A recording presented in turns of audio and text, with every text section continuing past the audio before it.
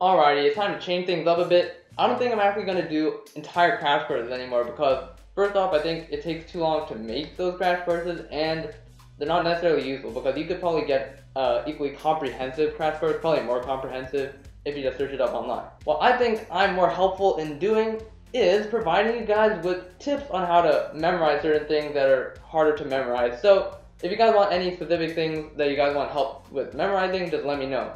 I don't think that the crash courses are just too long and too boring. Let us stick with the very interesting tips and tricks videos, okay? And I will keep coming out with some AP tips and tricks videos, and I can literally do this at a much faster rate, and I can focus on more of the things that I think are hard. So today, we're going to talk about derivatives. Hello everybody, I'm Karar, and today I'm going to be talking to you guys really quick about how to memorize your derivatives, your common derivatives. So like the main derivatives that are really hard to memorize are the trig derivatives, right? Those ones are super annoying to memorize. So the first thing we're going to talk about are the basic trig functions, right? You got sine x, cosine x, blah blah blah. So of course, if you take the derivative of sine, you get cosine. If you take the derivative of cosine, you get negative sine. Now the easiest way to remember this is that essentially whenever you do trig derivatives, you want to flip the function. So in this case, you're going from sine to cosine, cosine to sine.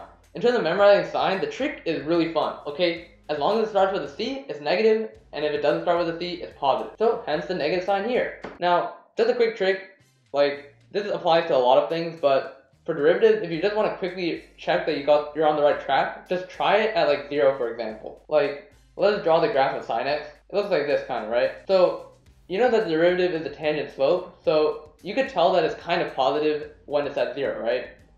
So if we plug in to our derivative function, we should get a positive number. So let's say we accidentally said that d of dx of sine x is equal to sine x. Then if we plugged into this, we would get that the derivative is 0, which is clearly not true, otherwise it would be a flat line. So we know that it makes a lot more sense if it's cosine x, because then it would be 1, and it also makes sense that it's positive, not negative cosine x, because you can see that the graph is going upward. And then you can also apply the same logic to make sure you got your cosine derivative right as well. Okay, now for tan x, the thing you gotta memorize is that d over dx is equal to secant squared x. And then I usually memorize this in pairs with secant x, because secant x is secant x tan x. Now the way I like to remember this is that both of them have one secant x, right?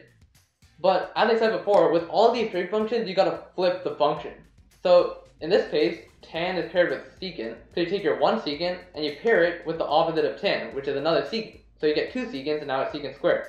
For secant, you also start with secant, right? However, the opposite of secant is tan, so you add in the tan after, so now you got a secant x and a tan x. Alright, very epic, that's how you remember that. So remember to take the opposite function. Now, cotangent and cosecant x are really easy once you have tan and secant x down, okay? So if you take d over dx of cotangent x, you basically take the exact same thing as tangent x, except flip it to add a c.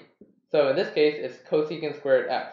But remember what I said? If it starts with a C, what does it do? It starts with a negative sign. That is right. So we put a negative sign. Very cool. And then for cosecant x, it's the same idea. You take this guy, you add c's in front of all of them. Cosecant x, cotangent x, and then plus starts with a C. You know what to do. Negative. Let's go. All right, there are your trig derivatives. Very cool. Now let us do inverse trig derivatives. Alrighty, we got sine inverse of x. We got cosine inverse of x. So the way that I like to remember the inverse functions is that basically you got to think about how you could apply the function. I know that didn't say anything, but like, let's say you're trying to convert sine x to cosine x, right? Let's say that sine theta is equal to y.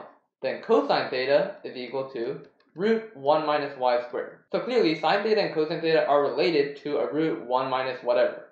So the derivative is just going to be 1 over root minus 1 minus x squared. And then for cosine x, remember, it got a c in front of it, so it's negative. Okay, just to be clear, like this over here is not like a mathematically proven way of memorizing it. It's just how it sticks in my head, because I know that sine theta and cosine theta are related in this way, so they should have that in their derivative.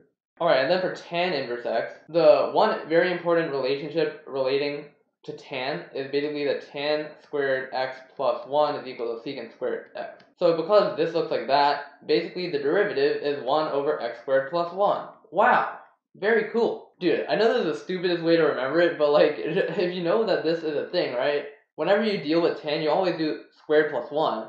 So it makes sense that its derivative is 1 over x squared plus 1.